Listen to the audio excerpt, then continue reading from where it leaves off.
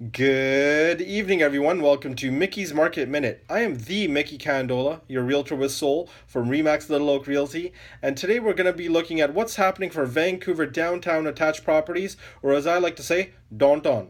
Now, sellers, it's a seller's market. 2.4 out of every 10 homes are selling.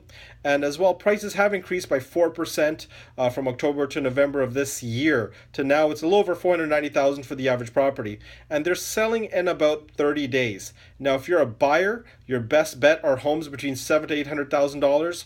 $2 to $2.25 million, or any homes in Cole Harbor. And if you're a seller, if you have a property in Yaletown, or if you have any one-bedroom properties in downtown, you're in good standing. So if you like a full market report on any area in the Lower Mainland, please do message me and I'll send it right over. And oh, by the way, I am always working hard for your referrals. Take care. Bye for now.